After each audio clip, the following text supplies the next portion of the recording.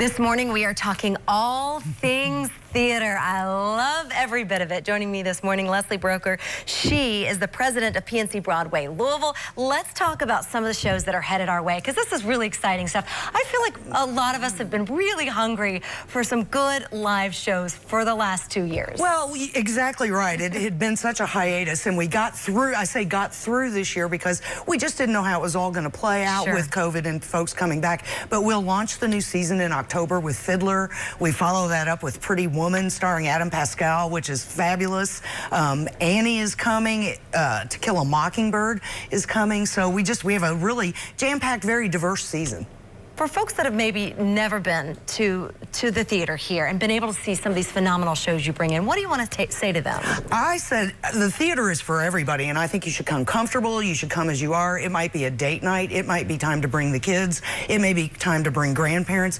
I think we have a little something for everyone, and people should remember, it is the Kentucky Center for the Arts. Our taxes fund that building. It is your building, so come on down and enjoy it. I've been able to go to a show this year, and it's really fun, just the whole vibe, and especially the people sort of that you see leading up to the show. People are going out to dinner and they're walking the downtown, and everybody seems to be in a good mood. That's right. Well, and we love to see downtown bustling again. Sure. It needs to continue to grow, but the economic impact of the shows is another fascinating element. When you see Vincenzo's or the Bristol is full, and maybe a parking, I mean, most people don't like traffic, but we love to see a parking jam at the parking lot. So it just means lots of folks are there. So what are you the most excited about for this upcoming season? Well, we have a show, the Tony Award-winning show Hadestown, which mixes two Greek mythology stories, and to me it feels very seedy New Orleans, with incredible music by Anais Mitchell. It's very current, still running on Broadway. So